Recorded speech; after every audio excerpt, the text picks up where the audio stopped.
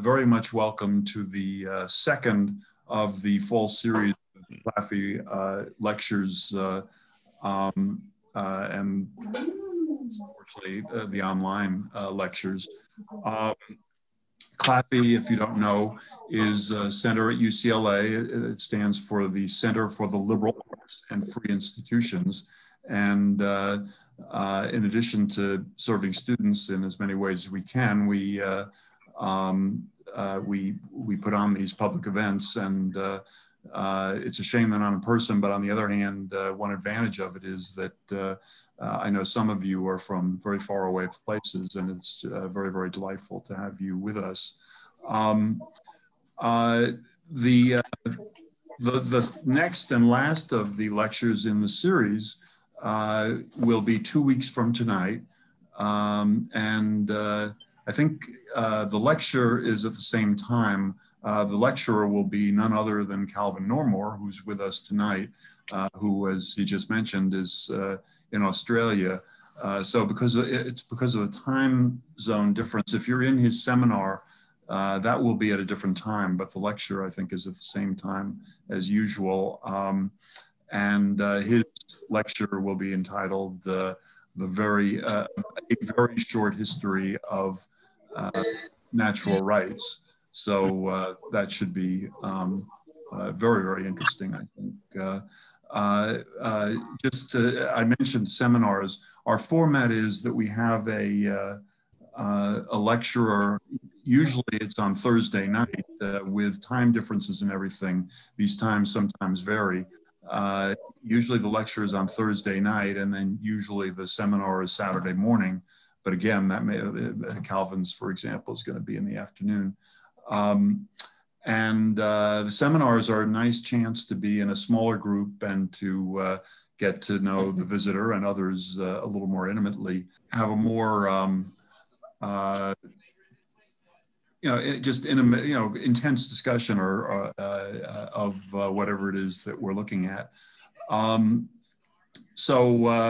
If you are, most of you, I suppose, are here because you're on our distribution list. But if you're not, let me see if I can get to. Let me just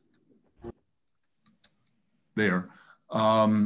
If you're not on the distribution list, you just go to my email, which is there, lowenstein@law.ucla, and I'll be glad to put you on. If you want to just get general information about CLAFI, including upcoming events, that's a link to the web page, the events page. There's other information there that might be interesting, including very important information on how you could make a contribution to CLAFI if you're so inclined. I think that there are a number of students on tonight, so I'm very particularly want to welcome the students. And so we have a very good CLAFI student club, and the president of it this term, or this year, is Ishani Desai. And so I'd like Ishani just to take a minute or so to talk to the students about the club. Beg everybody else's indulgence. Ishani? Yes, hello. Like Professor Lowenstein said, my name's Ishani. I'm going to just share my screen really quick to show you guys some information about us. I'm a history major. I am also double minoring in public affairs and professional writing.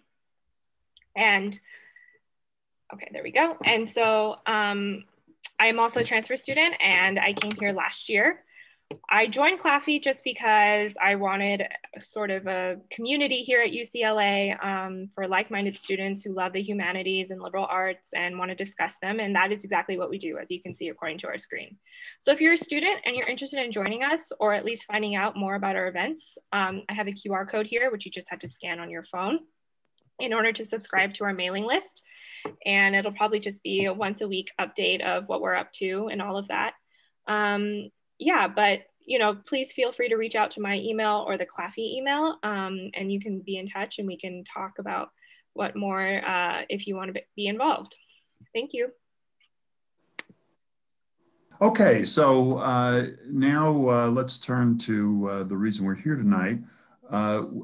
which is to hear from Teo Ruiz.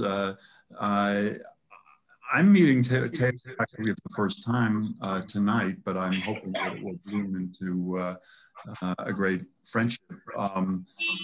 His office is really, when we have offices, his office is far from mine.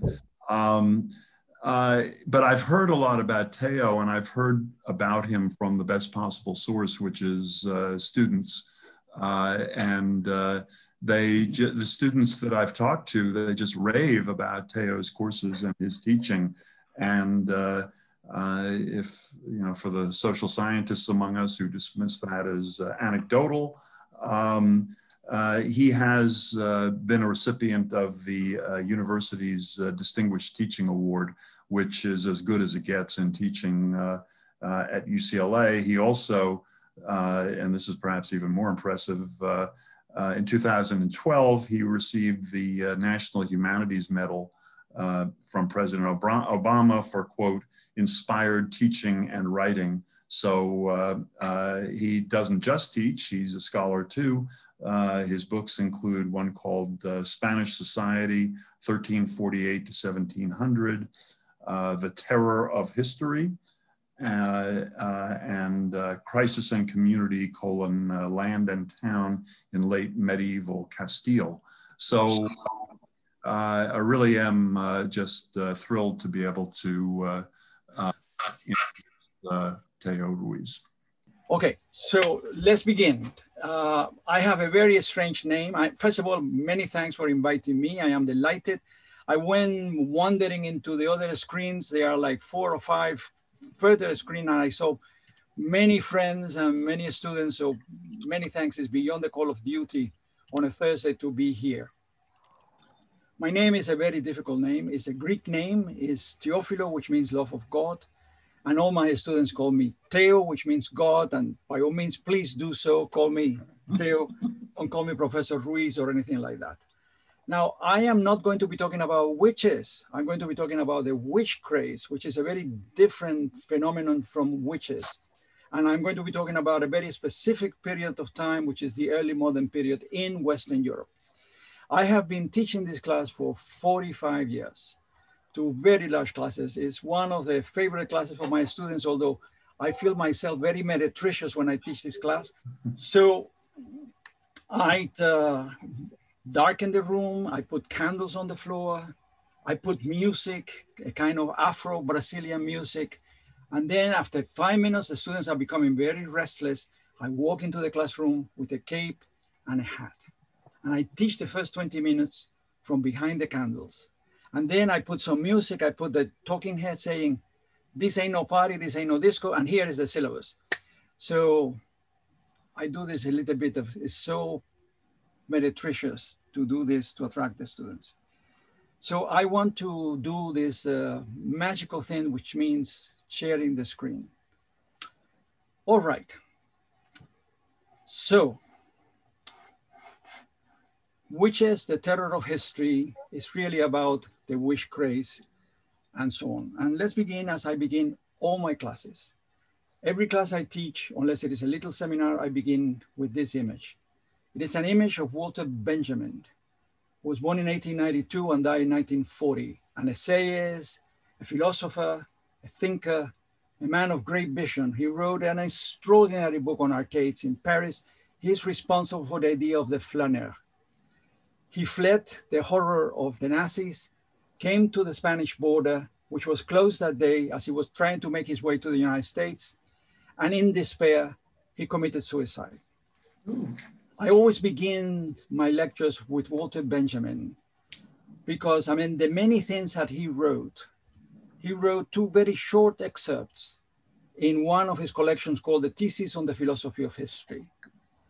And in the first one, which is a critique of historicism, he says to us, or he writes and he tells us that history is, of course, always written by the winners, and that the winners parade those cultural artifacts that essentially legitimize the ruled.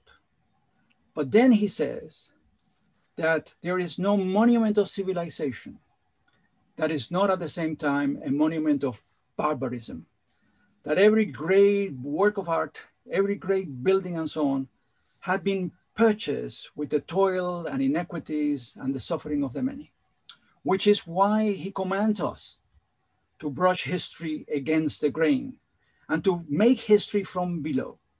So the other thing that he wrote is a very short excerpt called The Angel of History. He's seen the painting by Klee, by Paul Klee. I actually saw the painting in the Pompidou 2 years ago. And I hate photography, and I photographed myself next to it. It's actually quite a small painting. As you could see, it's a very ghastly painting. Benjamin tells us that he has seen the painting by Klee, and he wants to think of it as the angel of history. And the angel of history sits on top of a hill, and he looks into the past, and his back is turned into the future. And he sees in front of him all the inequities and inhumanities that humans perpetrate on other humans. The genocides, the Holocaust, there's discrimination, all those kinds of things. And he wants to come and put a stop to all of this. But a wind is blowing from paradise, and it's cutting his wings, and is propelling him inexorably into the future. That pile of debris, growing always skyward, Walter Benjamin tells us, is what we call progress. And what do I do this? And why do I begin? And no other clause or no other lecture is so fitting for this beginning than this one. Because in Europe from the late Middle Ages, roughly from 1840s to the 1660s, a period which we teach in our classes and which we talk all the time about the Renaissance and the scientific revolution and a great moment for cultural artifacts. It's also a period in which there are horrific wars of religion, which destroy most of Central Europe. But there is also a very well organized by those same people who are essentially patrons for the arts and for the sciences, scientists themselves, scholars, and there is a well-organized hunt of witches in which around 100,000 people, mostly women of certain age, women beyond the age of reproduction, are either burned at the stake or hung from the necks. How could this be? How could we essentially forget about the underside of history, the kind of things that happen? This, of course, is a map of Los Angeles, as you could see. El Segundo is here. It's a map of Europe, of course, because I will mention later that there is a kind of topography of witch craze. Essentially, the witch craze is a phenomenon that is not a Mediterranean phenomenon. There are some witches in Spain and there are some witches in Italy, but essentially it's a French, German, Scandinavian, and English phenomenon. Why? Because the people in the Mediterranean were more enlightened? No, because they had their own targets and scapegoats. They didn't need witches to worry about. So the question that I want to say is, how do we come to this? How did the witch craze happen? May I point out to you that in the Renaissance, in the period which we call the Renaissance, from the 14th century all the way into the 16th century, magic, alchemy, astrology, and Hermeticism, which is the ideas of somebody called Hermes Trismegistus, are very important. And when we look back to the Middle Ages, there is no systematic persecution of witches.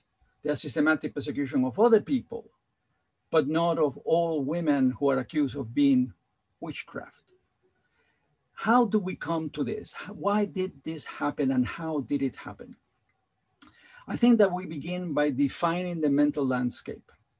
What I meant to say is that in the late Middle Ages, in the 15th century, if you think of the mental landscape as a kind of a box, you have three categories or three different kinds of things: science, religion, and magic.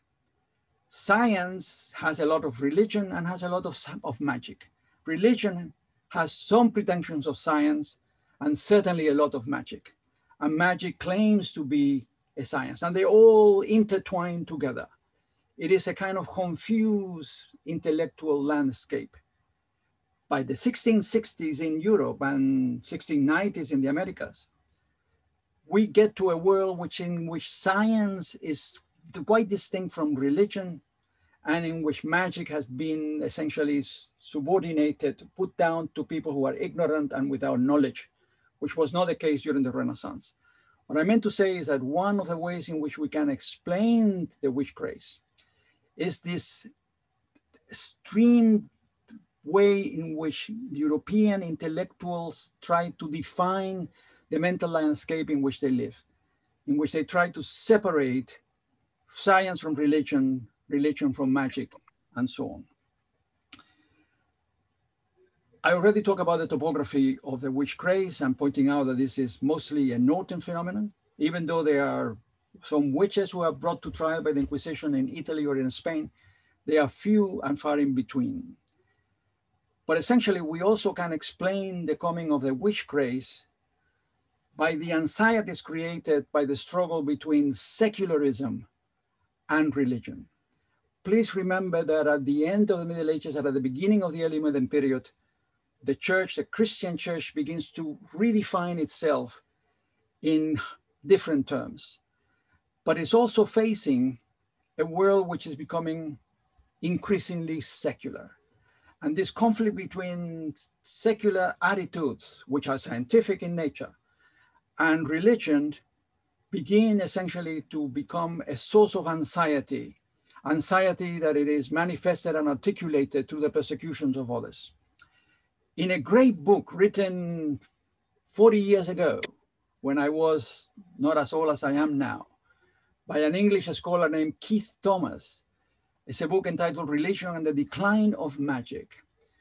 We can see how Keith Thomas, who is writing about England and the rise of Protestant churches in England, begins to talk about how new kinds of religiosity, specifically some aspects of Protestant religion, in the 16th century also lead to a kind of decline in magic, that there is a connection between different forms of religiosity and declines of magic. Further, I want to point out to you what you all know, that of course there are two kinds of religious thought. There are two levels of religion. There's religion at the very high level, which is essentially the way in which you try to appropriate ethical concepts at the very high level.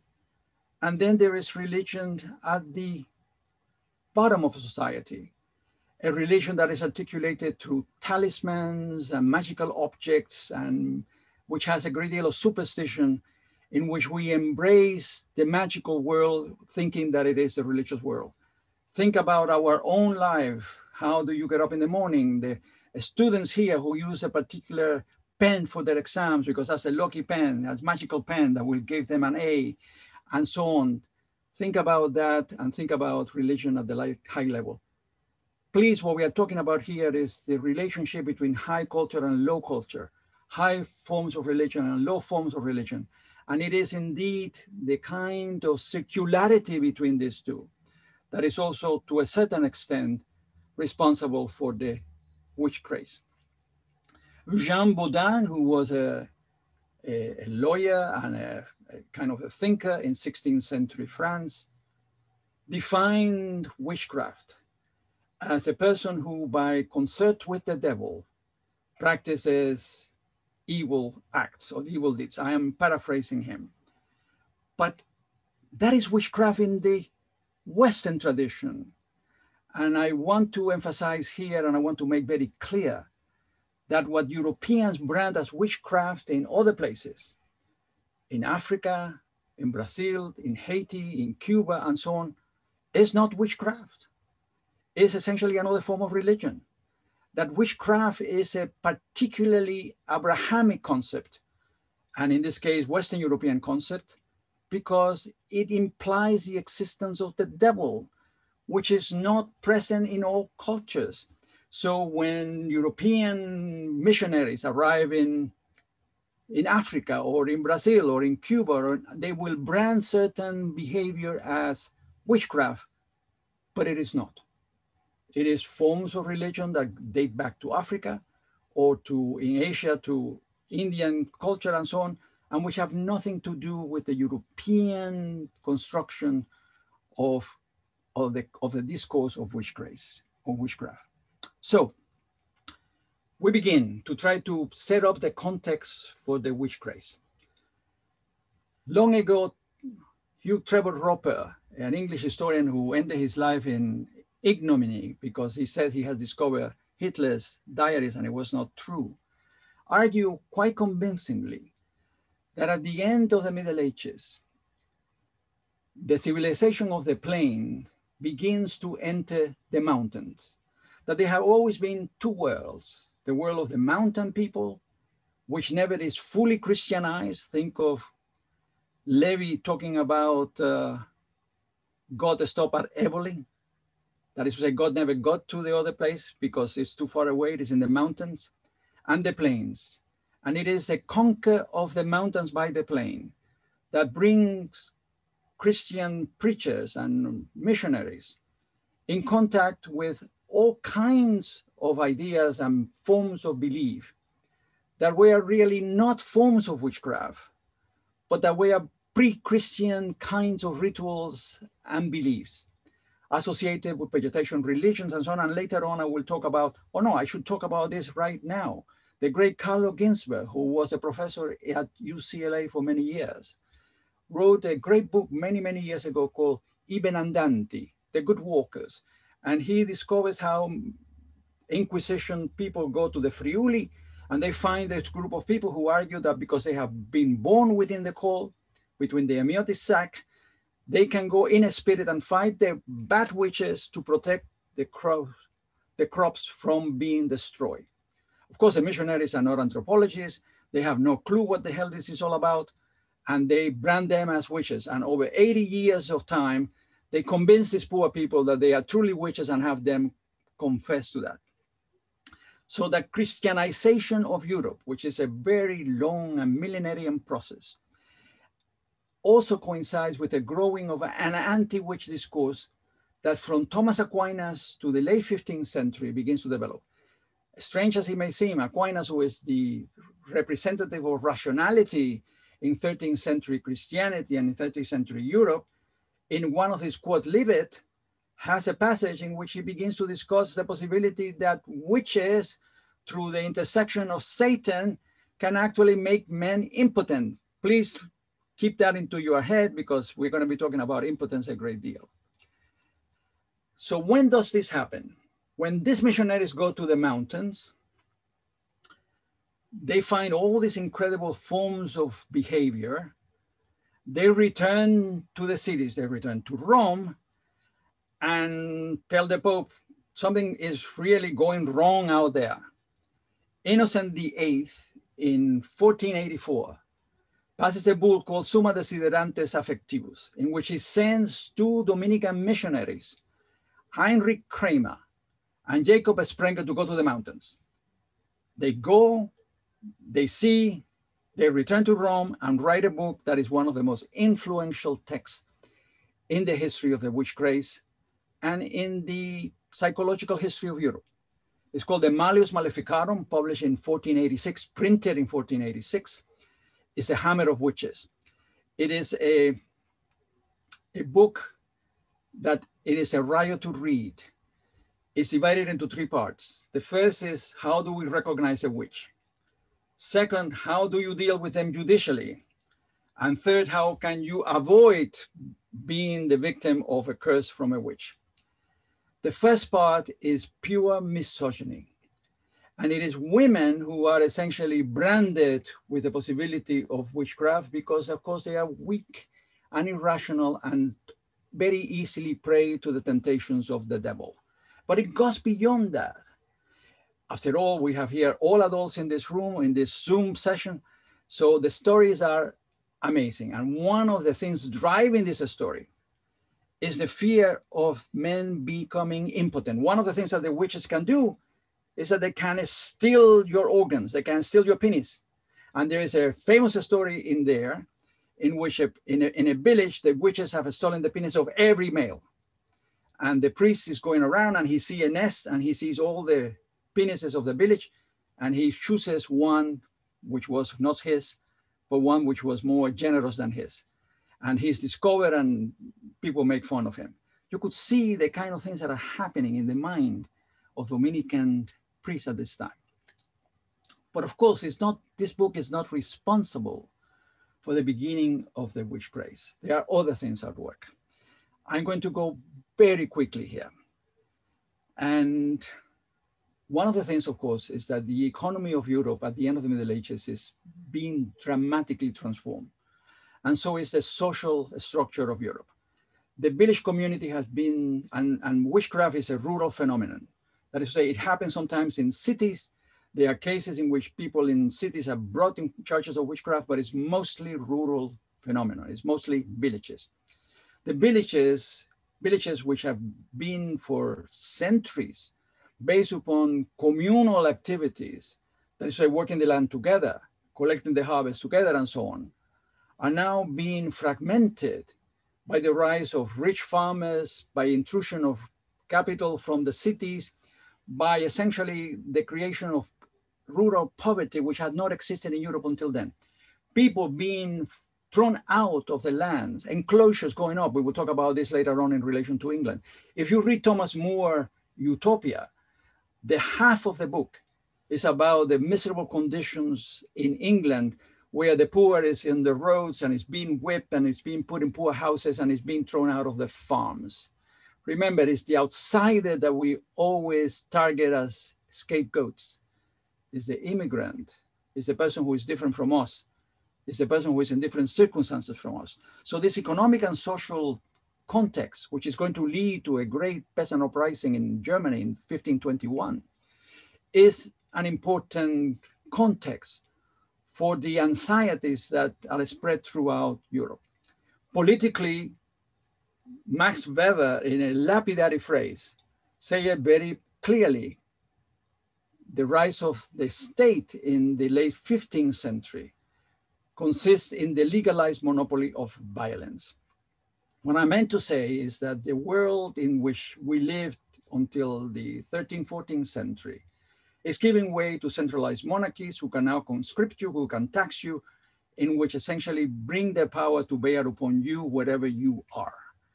And on top of that, you have situations in which you have cultural changes, the beginning of the Renaissance, the beginning of science, the throwing of fear into the hearts of Europeans. Which is why, and of course, the great, I will talk about this in a few minutes. So a great French scholar called Jean de Lumont wrote a great book called Peur en Occident, La Peur en Occident, Fear in the West, in which he argues pretty convincingly that the witch craze is a way in which the people in power essentially channel all the discontent that exists because of economic, social, and political and cultural changes. They all essentially channel all these energies into someone who becomes responsible. Things are not working. The pandemic is racing through the United States. The economy is shut. So who should we blame for this? Let's choose a target that we can demonize, and then they will forget that many of these issues are the responsibilities of the people who rule. Now you could see how this works. Misogyny, and I want to talk about that, but I am going to reserve that for the next page in which I'm going to show you. The second, the final thing, which in this screen is the words of religion. Christianity has already been divided into two camps: the Orthodox Church in the East, this dating from the 11th century, and the Catholic Church in the West. The church in the East has essentially fallen into the hands of the Ottoman Turks. So they don't matter anymore, and they never matter anyway for the people in the West. In the West, there is a monolithic church. And in 1521, although there is a series of heresies that essentially challenge the authority of the church, including in the 15th century with the Hussite rebellion, in 1521, Luther takes his revolutionary step of not only breaking with the church in Rome, but also of essentially challenging most of the central dogmas of the church, including transubstantiation. By 1525, Europe is at war. Protestant rulers, Protestant princes on the side of Luther, Catholics, led mostly by Spain, engaged in ferocious wars in the Low Countries, in the Central Europe, and so on. These wars will last until 1648, until the Treaty of Westphalia. It will devastate Europe, but it will also be one of the agents for the spread of the witch craze. It is not a coincidence that in Catholic villages, the witches are usually Protestant, and that in Protestant villages, the witches are usually Catholic. And you could see how this still happens to this very day. So I wanted to point out to you, go back to what Max Weber said, that the rise of the state in Europe in the late 15th century, not everywhere, not in Italy, not in Germany, but certainly in France and in England and in Spain and so on, leads to discourses of exclusion and inclusion. Who is going to be part of this project? They are the people who are part of this project. They are Christians, they are English, they are French, they are Castilians, they are Aragonese, and they are people who do not belong. And the people who do not belong, and there is a certain correlation between witches and Jews, the people who do not belong are going to be either persecuted, exterminated, or expelled. So all these discourses of difference are essentially emphasized and augmented by the shock of the new. And what is the new? The discovery of a new world, the discovery of all kinds of new people that exist who did not know Christianity and who shake the foundations of Western culture, because all those great texts from antiquity are proven to be wrong. Now, what Carlo Ginzburg says in his book, The Benandanti, is that we never take into consideration the survival of pre-Christian beliefs, which are very strong. And anybody who has ever lived in Europe, when I was a child, on the 23rd of June, we used to run around a fire, a bonfire, and jump over the bonfire and dance around the bonfire. What in the world was that? Well, that is, of course, the fire festivals of Europe that predate Christianity by millennia. But what makes the witch craze so European is the question of the devil. It's a question of Satan. And there you have a great kind of carving by Albrecht Dürer, which is the quintessential representation of the devil. The devil has a long history in Christianity or in Judaism or in Islam, in the Abrahamic religion, mostly because all these Abrahamic religions are really the children of Zoroastrian beliefs, with a kind of a strong dualism between good and evil, light and darkness, and so on. So the devil is an angel, is the morning light, is Lucifer, who rebels against God and assaults the throne of God, loses in the battle, is thrown into hell, sent down completely. But the devil is not only the adversary, but the devil is also an agent of God. And you could see it. God is sitting at a Starbucks with Satan.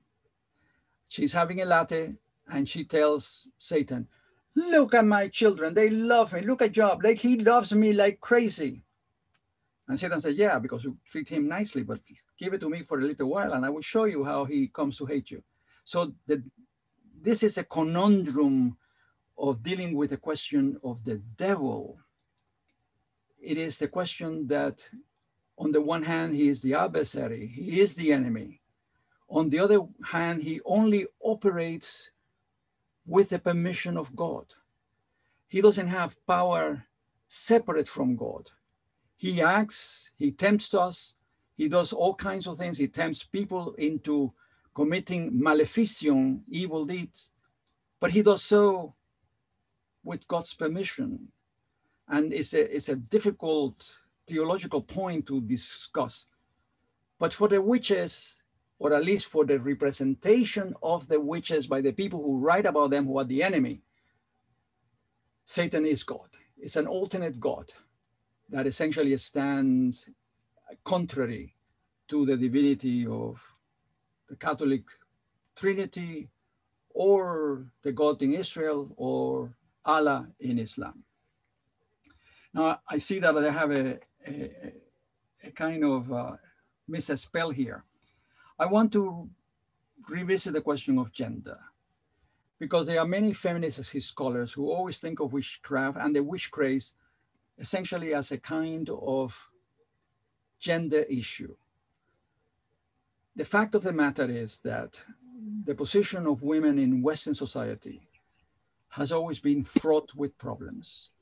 From the classical works in Athens, from the great classics, to the Bible, what we have here is a kind of relentless attack on women, who in the Greek world I consider to be beneath reason and therefore not worthy of being loved, to passages in the Old and New Testament in which women are depicted as weak or tempters or temptresses, and the one, of course, who are responsible for the fall of man. In this late Middle Ages and in the early 16th century, there are more women than males.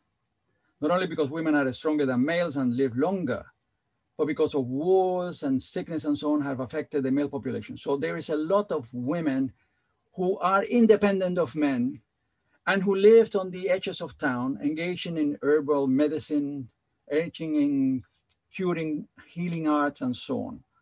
By the way, the incipient or the genesis of the medical profession does not look with these healers and deliverers of babies and, you know, sort of, these are enemies. And in fact, women to help in the bringing up of babies into the world are one of the favorite targets of the people who are looking for witches.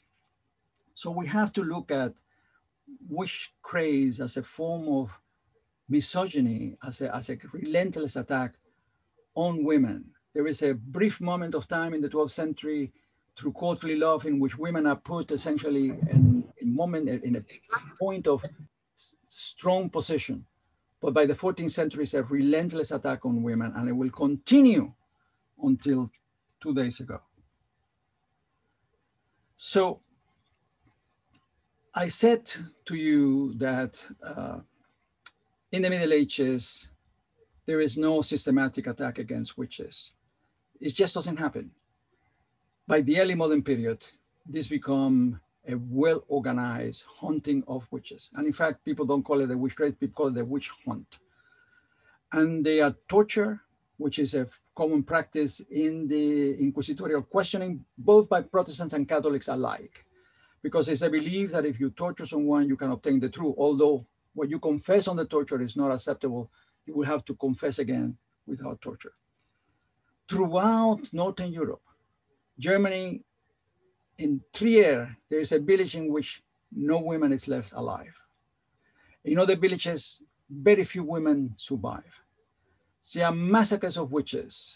They are brought to the stake and burnt at the stake.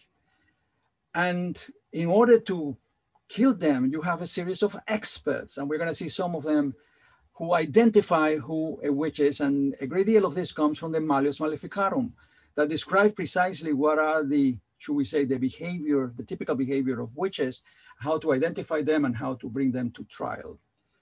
There is also something peculiar, which is, of course, that the confessions of witches have an eerie similarity, whether it is in Catholic world or in the Protestant world, whether it is in England, Germany, or France, or Scandinavia.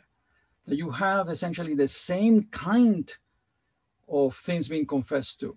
Never flying with a broom, that's an invention of Macy's in the 19th century, but of flying to nocturnal gatherings in the back of devils, of doing mischief, of engaging in orgies, all kinds of things like that. And they all confess to the same. Why? Because the questions are all the same. Because one of the things that the Malleus does is develop a system of questioning in which if I question you enough, I will get essentially you to repeat what I am asking you to say. And what is most troubling about this is that all the learned men in Europe, with some exceptions, are essentially engaged in serious discussions on the reality of witchcraft. So that in Catholic Europe, or even in Protestant Europe, if you do not believe that they are witches that consort with Satan and that are in a major conspiracy to overthrow the Christian world and society, then you are a heretic.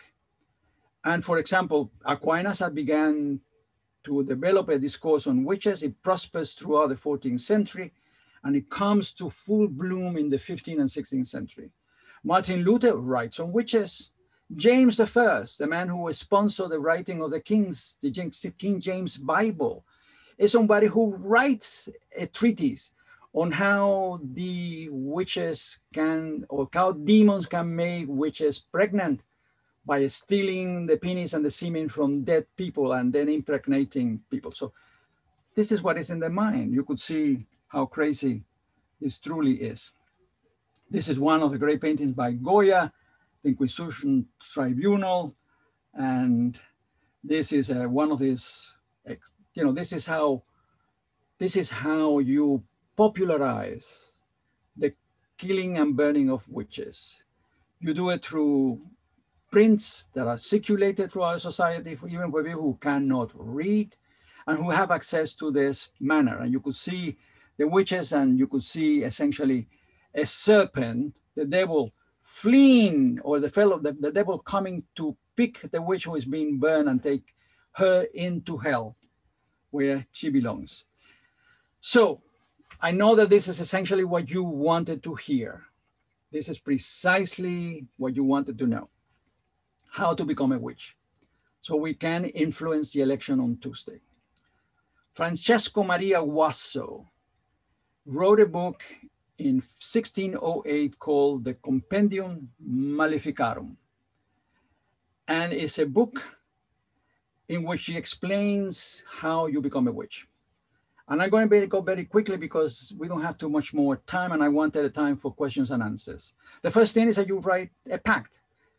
The witches and the devil are really very legalistic, which is why we always identify lawyers with Satan. That is to say, you make a legal contract with the devil, usually written in blood, placed at the intersection of several roads, which is why in Europe, where many roads converge, you have always a cross to prevent the devils from congregating there. And you promise to serve the devil for 24 years, for life, and so on, in return for which the devil will give you what you want.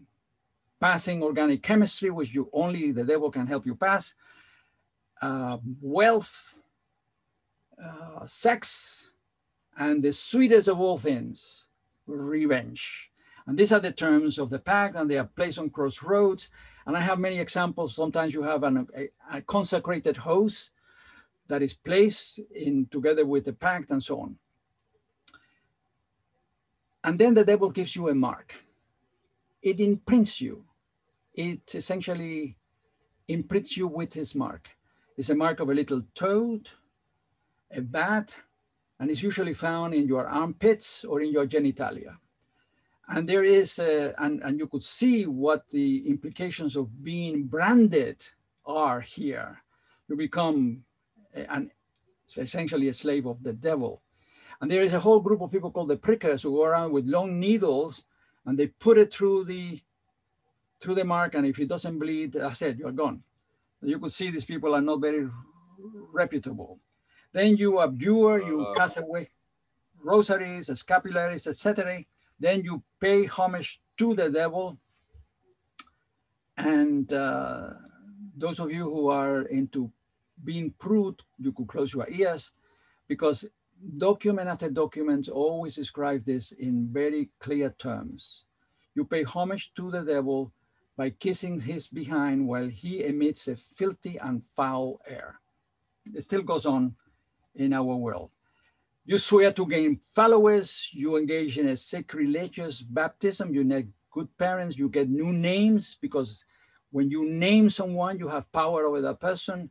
You give a token to the devil, a piece of your clothing, a piece of your hair. We still do that to our beloved.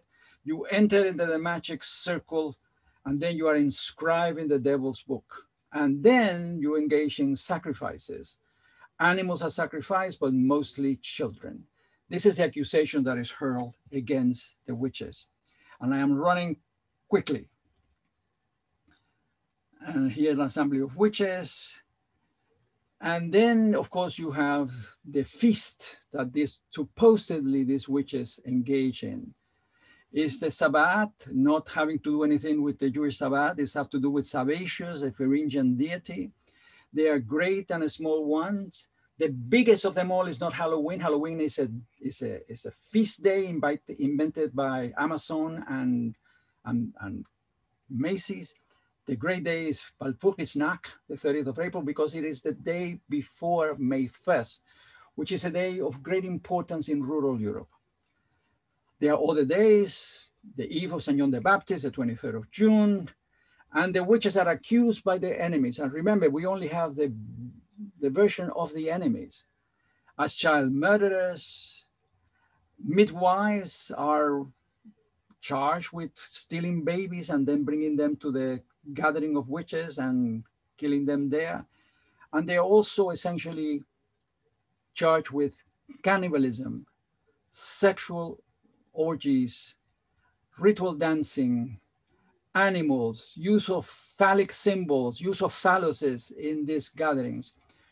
You see that these are precisely the same accusations which were raised against Christians at the very beginning of Christianity, that were raised against Jews later on when Christians were in power, that were raised against Muslims in Christian Europe, that were raised against natives of the New World.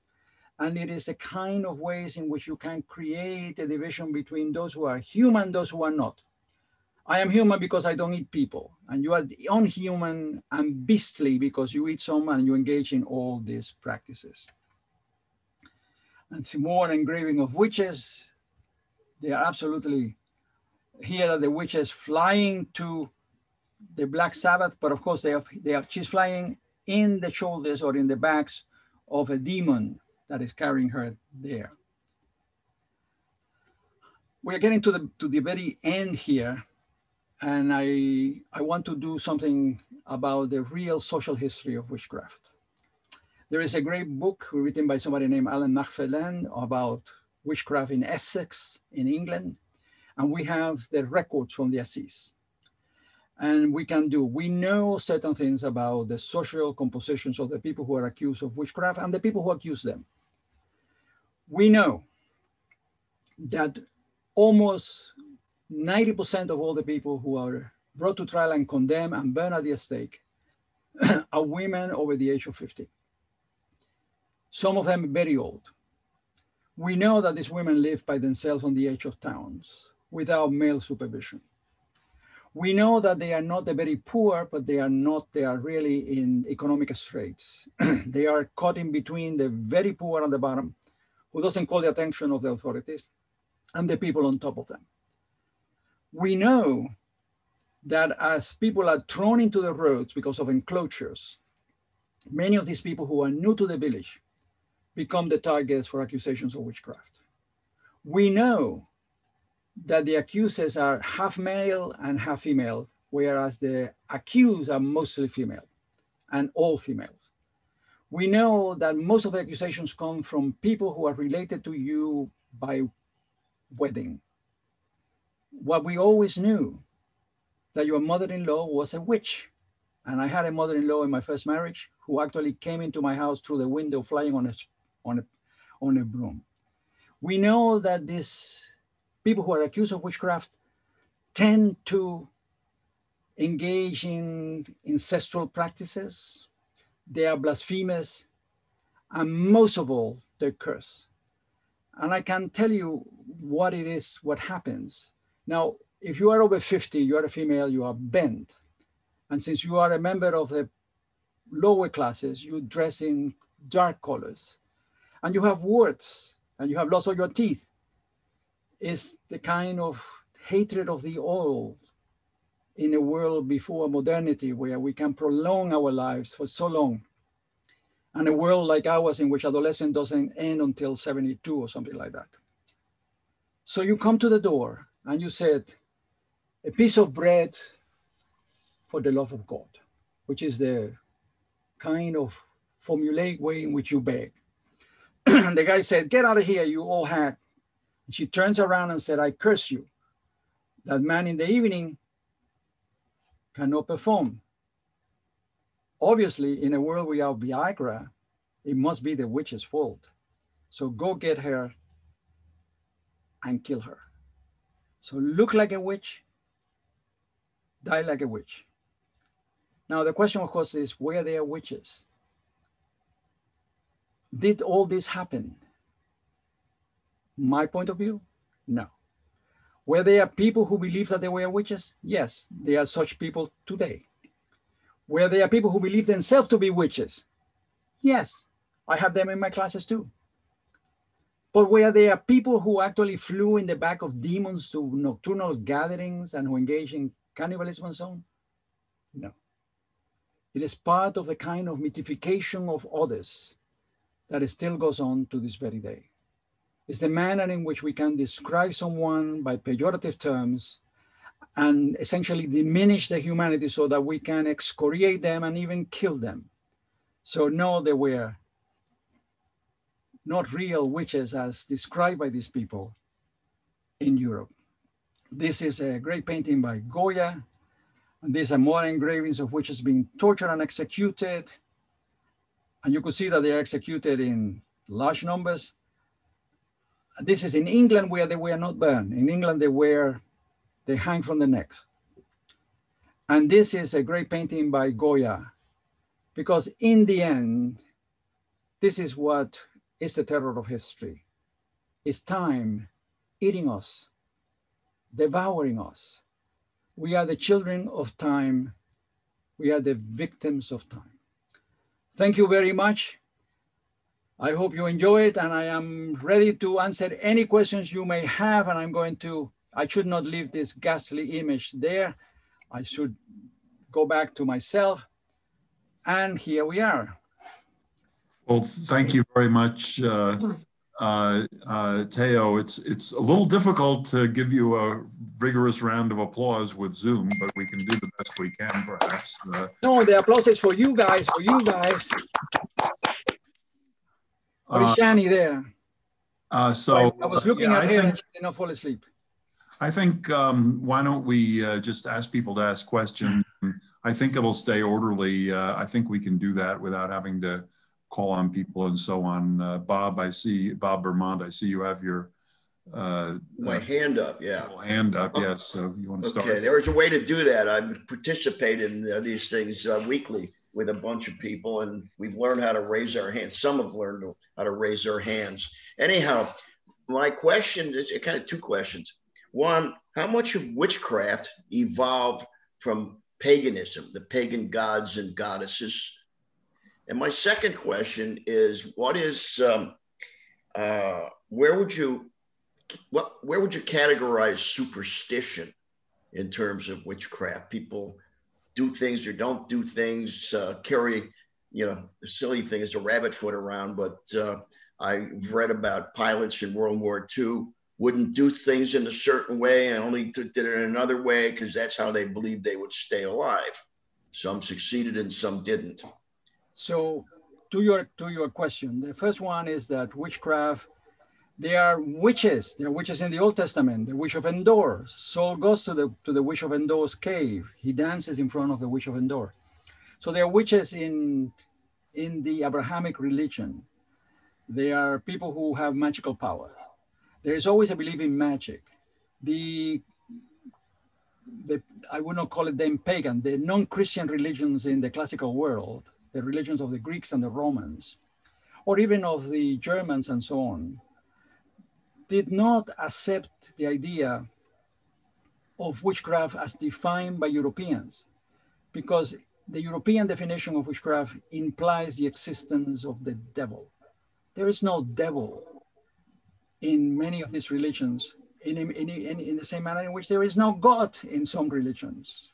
Mm-hmm. Ancestral belief or the Buddha was not a God, didn't want to be a God. The only thing he wanted was to get out of the wheel of life. So there are connections in which there is people who practice magic. And the description, which you call superstition, is of course the enduring presence of magic in our world. We all engage in certain magical gestures, whether it's touching a mezuzah when you leave the house. It's religious, but it's also magical. Whether you carry the rosary around your neck, where you do all kinds of things which you see as protective. In the Spanish Civil War, the Requetés from Navarre, ultra-Catholic supporters of Franco, always believed that if you wore an scapulary, you will never die in mortal sin. So they went out, took communion, and then went out and sinned as much as they could. And then the next day they got a bullet through the heart. So, you know, it's like, religion is the next stage of magic. In the pre-civilization world, magic still works to this very day in many societies. Magic was a way in which you try to control the universe. And when you realize that you cannot control the universe, then you create God, or you believe in a God to whom you delegate all the things. Whatever happened is God's doing. So questions? Daniel, guide me, because I don't see people here, and there is a whole Where would you put superstition, though? Superstition, I will put it as a part and parcel of human experiences, because we are filled with superstition to this very day. And there are very few people who are not superstitious in the world in which we live to this very day. And it might not be the gross superstition of believing in witches or the gross superstition of believing in anything like that, but it is the little superstition of believing, for example, that there are certain shirts that are really good when you go on a date. They are really the successful ones. Or there are certain ways in which you get out of bed on the right foot, or not to cross over the line. You know, the kind of things that we learn from childhood to avoid because, well, who knows? This is a kind of Kantian element here to the bet, you know, bet that God exists. So anything else? Anyone else? I'll ask you something. I just can't help asking this because I was just discussing Shakespeare's play Macbeth in my seminar a couple of days ago with students. The three sisters, the weird sisters in Macbeth, they certainly do harass people, and they describe a little bit of that. Are they in this tradition that you're talking about, or in this movement, or is Shakespeare? Do you think there is something different? Shakespeare is engaged in a great battle against magic and witchcraft belief. And yes, the three witches in Macbeth are like not only typical of Western European witchcraft, but they also resemble a little bit the norns, which are the three women who sit at the bottom of the sacred tree in Nordic religion, and who, very much like the fates, weave the life of men and women. So, you know, Shakespeare is a very interesting person to examine because, for example, The Tempest is a denial of magic and astrology, which is a part and parcel of a great debate in Europe over the validity of magic and what was called before superstition. In Romeo and Juliet, you know, there's also engaged in, there's an alchemist, the priest is an alchemist, and so on. So there is all kinds of clues in Shakespeare about the mental world of the people who lived in his time. But think about John Donne's Valediction Forbidding Mourning, which is a beautiful poem, I think one of the most beautiful poems in English, and which is filled with astrological signs and symbols. Tycho Brahe, who is the person who looks at the sky better than anybody else, is a believer in Hermeticism, in the sun, God as sun, at the sun and things like that. So this is a very complex world, but this is the beliefs of the people at the top, as opposed to the belief of the people at the bottom. But of course, the people at the top are using these beliefs, and there is a circulation between high and low, and it leads to the death of poor old women in the villages. Yes, Stephen raised his hand very forcefully. Yes, I cannot hear you. Stephen? You have to unmute yourself. Yeah, there I go. And by the way, I want to just let you know I brought my familiar. Oh, that's right. I didn't talk about familiars. Yeah, you have your familiar. Yeah, you have your black cat. I wonder if one could kind of argue that one of the facilitating factors in the witch craze during the 16th and 17th century is the advent of printing. It would seem to me that the witch craze is largely a grassroots movement that kind of props up, spreads from locality to locality. And you've mentioned yourself all the, probably just mentioning the most prominent of the publications that appeared, The Hammer of the Witches and King James, and you showed Matthew Hopkins, I think it's, what is it called? Discovery of Witches, maybe that's James's text. In any event, there's a whole lot of, there's a whole literature that appears and circulates about witches being out there and how to find them. If it didn't happen pre-print, maybe that's one of the reasons it happens later on. It needs that as a catalyst. That is possible. You know, there is a witch discourse that is evolving from the 13th century onward when there is no printing. But what it is that there is no, that doesn't mean that Europe is not a persecutory society. It is. You know, the great persecution of heretics, or the great persecution of an expulsion of Jews, or the very restrictive norms that appeared in the Four Lateran Council in 1215. But I think printing plays a significant role in the mental world of Europe in this period. One important thing that I did not mention, but I wanted, which is a shock of the new, is the discovery of the New World. And this discovery of the New World has an impact beyond the learned people because it is circulated. And one of the things that we must understand is that very few people know how to read or write, but all these things are read aloud. And so you come to a village with a book and so on and read it aloud. In Carlo Ginzburg, The Cheese and the Worm, which is a great book, like all his books are great books. He talks about a miller called Menocchio, whose great crime was that he read and he had a book. Inconceivable that a miller would have owned a book 200 years before. So, you know, the access to certain learning is also part of the manner in which you can circulate these ideas. Oliver, did you want to? Oliver? Yes, I'd love to ask a question about James VI, because he is James VI first, and then James I. I spoken like a good Scotchman here. Exactly. Who imports the witchcraft hunting from his wife's country, Denmark, to Scotland with North Berwick. You showed a lovely little picture of the North Berwick witches being tried and then murdered. And then he unites this with not only a book, Demonology, about witchcraft, but also a book about centralized monarchy. He's the figure who seems to unite all this, and he's also the man who promotes colonization of Ireland and then the Americas. He seems to be perhaps the villain, or at least the prime mover of this.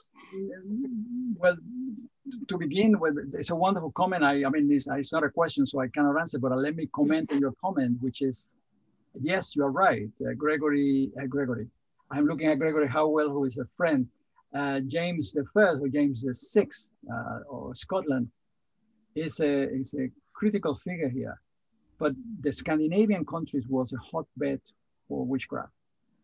So Scandinavia goes pretty hard against these people who are accused of witchcraft. The colonization of Ireland during the reign of James I, so James VI, is a pretty horrid thing. During the English Civil War, which comes afterwards,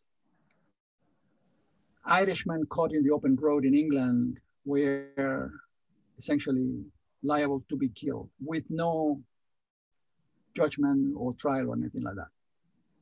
But Ireland was considered by the elite Englishmen as being very prone to superstition. Here comes the word again, believing in ghosts and all kinds of things. So, but that's a very wonderful comment. And yes, there's a lot for which James should be blamed, even though he commissioned the writing of the King James Bible, which is utterly incorrect, but which is also very beautiful. And of course, he was a Roman Catholic. Yes, yes. Anxious to avoid the civil wars that were going on over religion in Europe, but by temporizing this. And I think a lot of what Shakespeare is writing about is to make nice to the king. So do you think perhaps this is a top-down, a top-down crisis, or is it, as somebody else, as Stephen suggested, a bottom-up thing? That's a very good question. The discourse of witchcraft is a top-down discourse, but it's circular. It comes back to the top. So, first of all, this is a huge apparatus, very well organized, with inquisitors, with Protestant questioners, with trials, with assizes. So this is the state showing its fangs on the people below. But the people below, as it is always the case, ingest this kind of discourse and believe it. They are not innocent in the denunciations of the fellow villishmen or villish women. They are not innocent. I mean, so they have internalized these discourses that were first formulated at the top. As I said to you, that it begins with Thomas Aquinas, was the greatest philosopher of the 13th century, probably the greatest medieval Christian philosopher. And he already begins to be concerned and worried with all these things, with the challenges that belief in the devil presents for the established church. Okay, Greg Smith. Greg, you have to unmute yourself.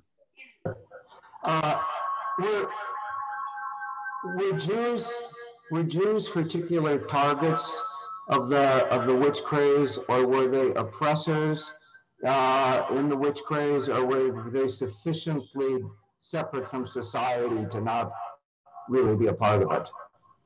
The Jews are not particularly victims of the witch craze. However, I think I indicated some of this. The representation of the devil coincide with the representation of the Jews. Now, remember this. We're talking about the 16th century. In the 16th century, there are no Jews in England. There are no Jews in France. There are no Jews in Spain.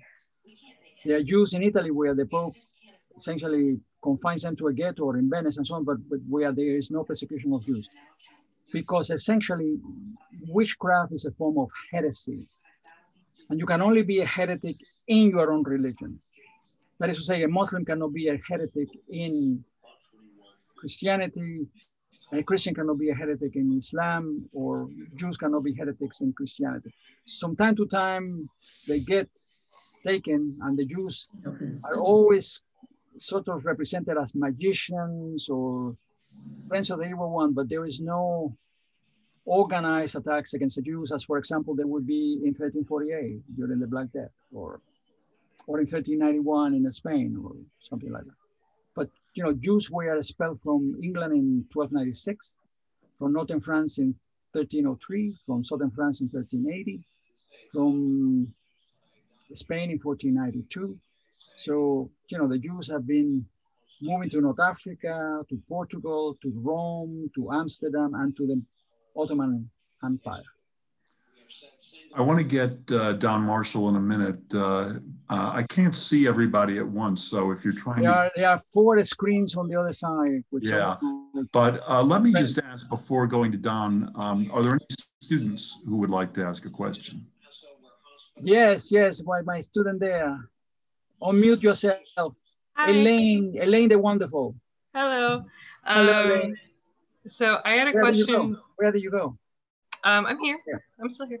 I had a question regarding how men would be targeted as witches. So I know that for women, it had to do with age or different practices or just paranoia, but what would a man have to do to be accused of witchcraft? Men are accused of witchcraft. And in Lithuania, half of the people brought to trial are male, different from Western Europe. So it's very strange.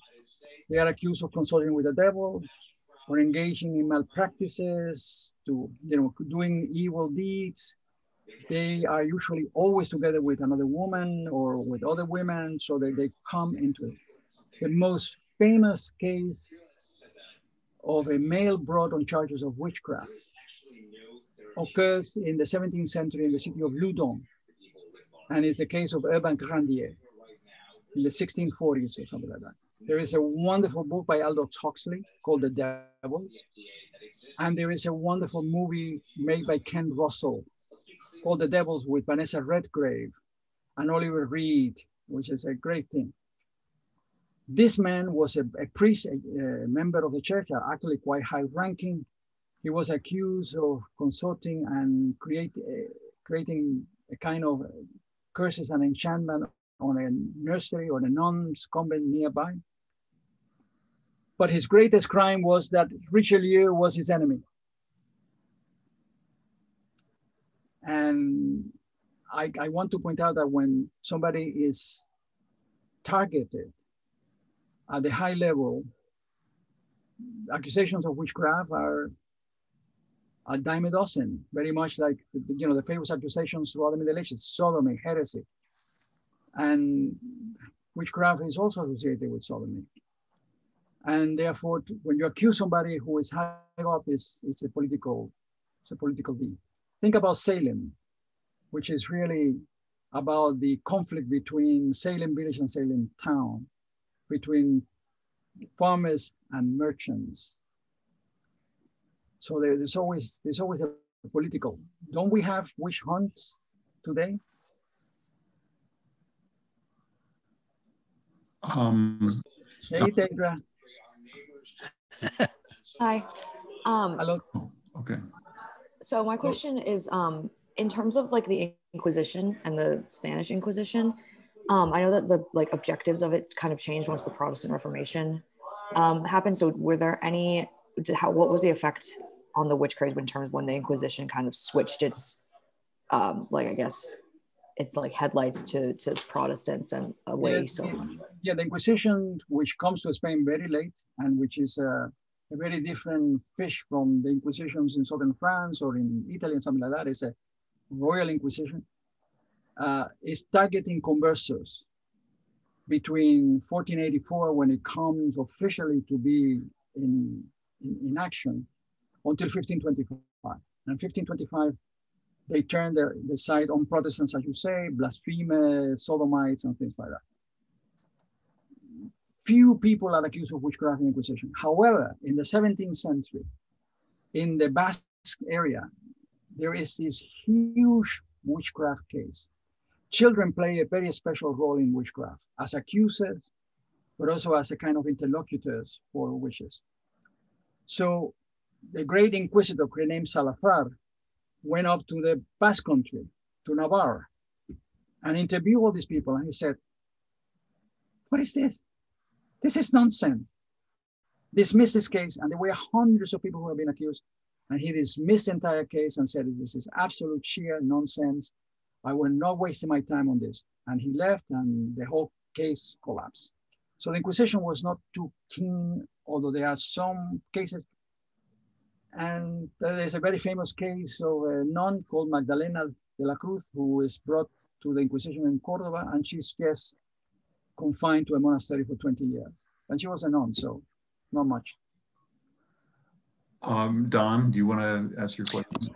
I wondered if there are comments or attitudes expressed by scientists in this era. I'm thinking of Kepler or Bacon, Descartes, Gassendi, Gilbert Harvey, Bernoulli, Gassendi. If there are scientists have any distinctive attitude about witches. The majority of them, I cannot go onto the entire list and point them out, but Kepler, for example, was fascinated by a Hermetic tradition, by a magical astrological tradition, which is why his laws of planetary motion was so difficult for him to bring up, because how in the hell is God failing here to make a perfect circle for the movements of planets?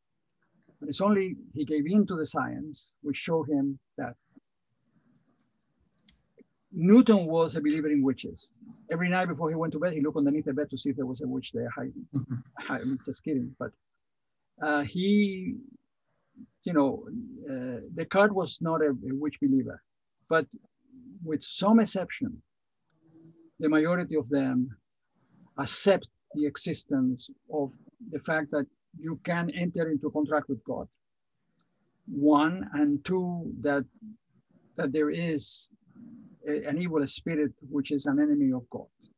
And so strangely enough, by 1660, science wins. And what the people who have believed that this existed after 1660 is heretical to believe in witches. And it's the triumph of reason. And since I am a lover of the Enlightenment, it's the kind of victory of secularism and of the enlightened views in Europe in the 17th century, and of course flourishing in the 18th century, when the ideas of the scientific revolution will be democratized and popularized by philosophers. But don't we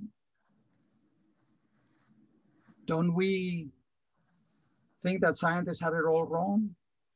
That we know better than scientists? 21st century, 2020, the United States. Science doesn't know. What can I tell you? Any other? We need a good wish here. Any other questions? Amanda, you've been raising your hand for a really long time. Do you still have a question? Where is Amanda? Hi. Hi, Amanda.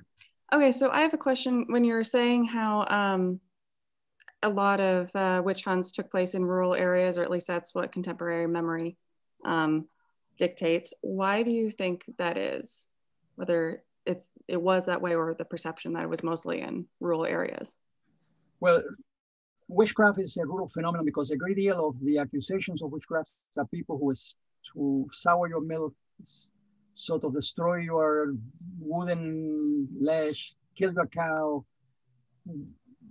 poor people who are begging in the village, and so on. So there is a kind of social and economic transformation that is taking place within the village community.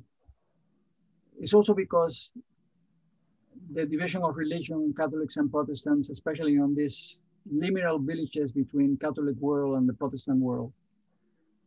But also because it's so much easier to have somebody who is uneducated, who is poor, who is powerless, to confess to things to which you may even be convinced that exist, than getting somebody at the University of the Sorbonne to confess to these things.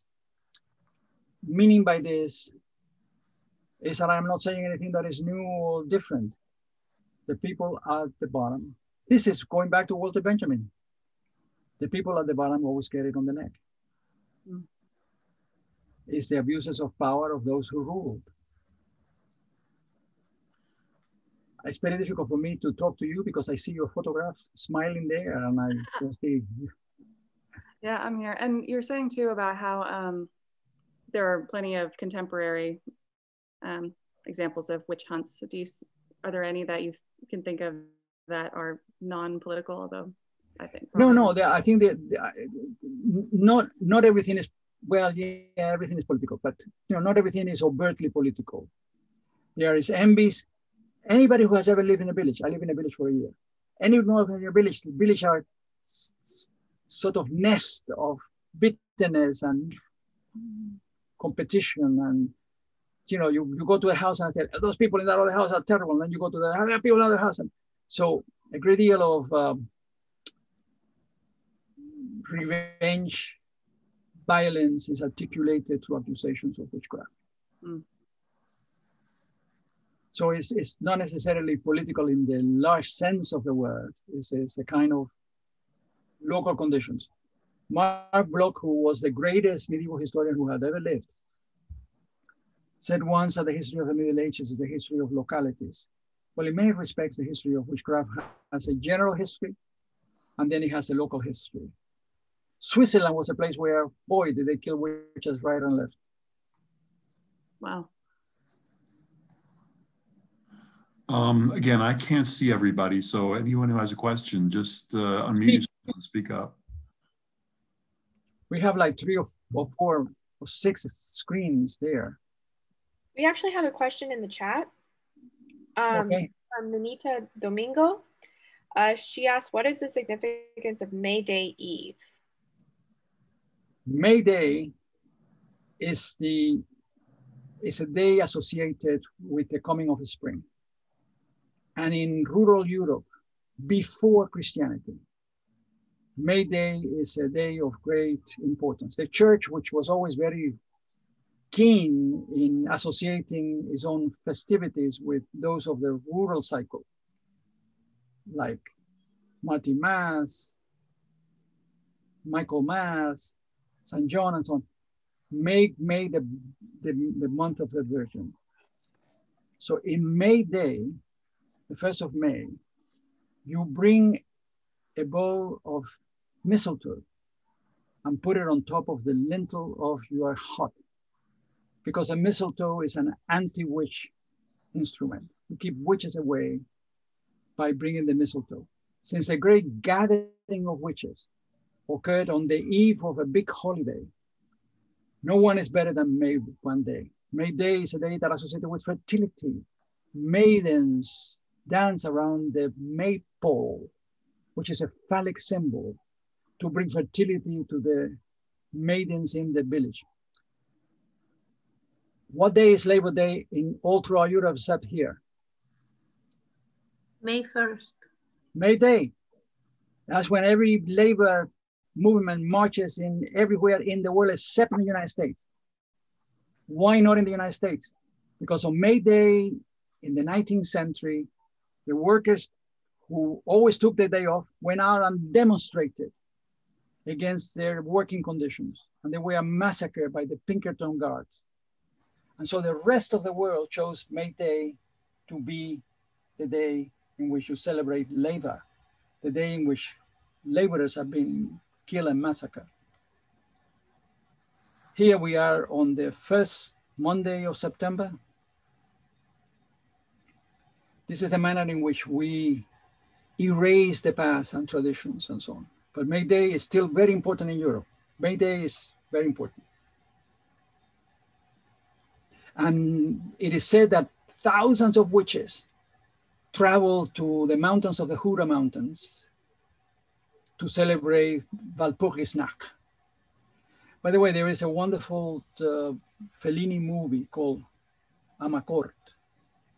And you see the manner in which the witches are burned on the 30th of April in that movie. Anyone else? I have a question. This is, oh, go ahead. Hello, Marina. Hi. Hi. What about hypnosis? Hypnosis? What about? Well, arguably, when people can hypnotize, they are witches. Oh, I didn't know about that. I not in the early modern period in Europe, because I don't think people knew about hypnotism. What there is, for example, we know that some of the people who were witches sort of rub belladonna on the body, which they use some things which were hallucinants. And so, you know, I think you also have to realize that the people in the Middle Ages lived in a magical world always. They're always hungry. The poor is always hungry. They are always in trouble. So, but I don't know anything about hypnosis.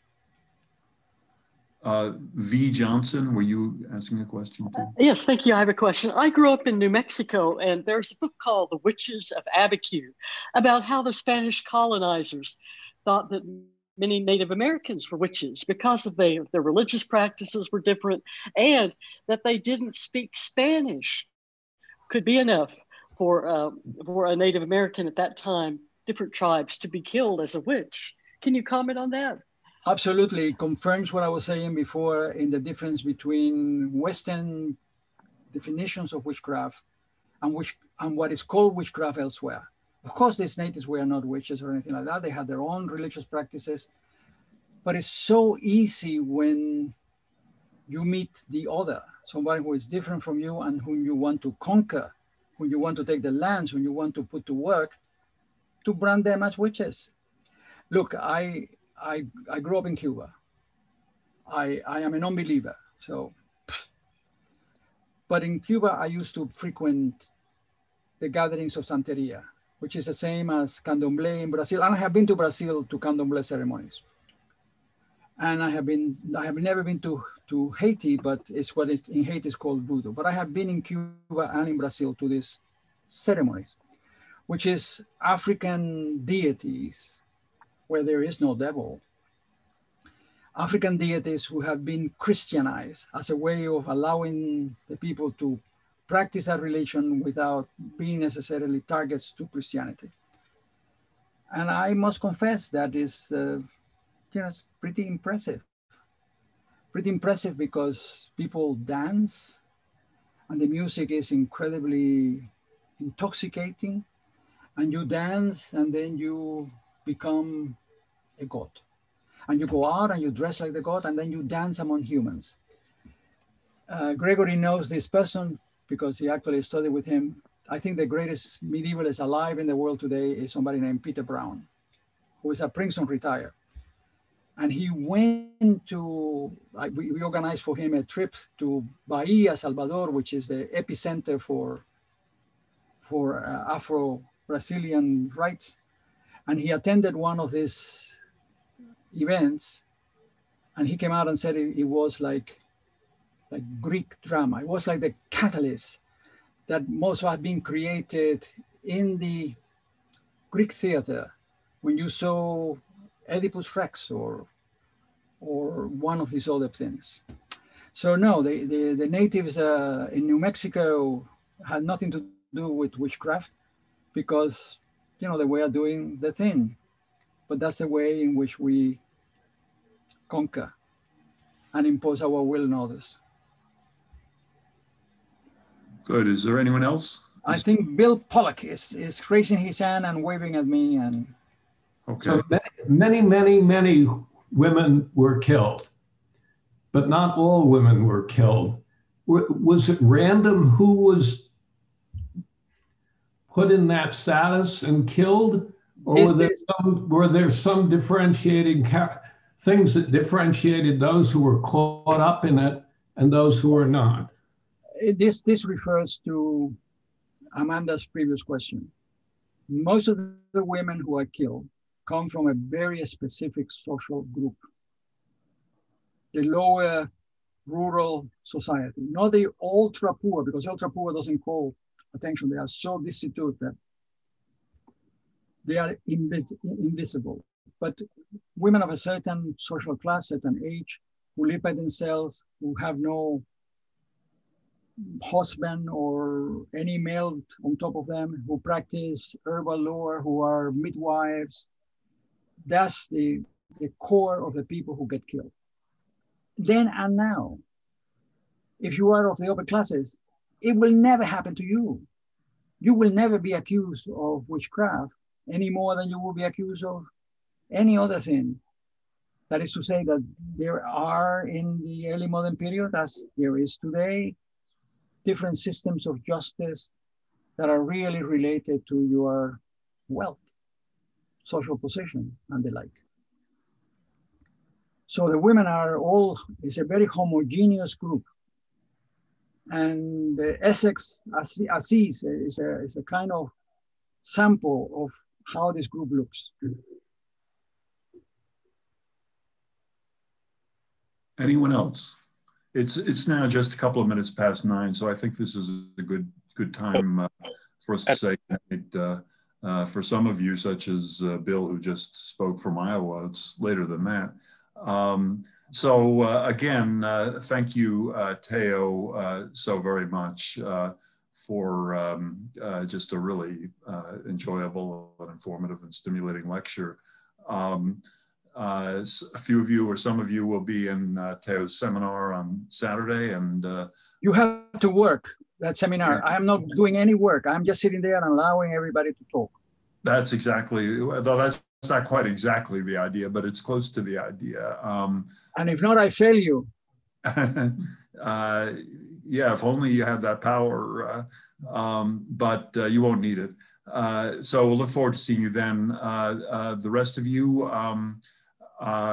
come and join us 2 weeks from tonight with Calvin Normore with a parentheses very short history of natural rights. And thank you all for being with us tonight. Thank you for being here. Thank you. Great talk, Theo. Thank you. Thank you. Thank you. Excellent. You too.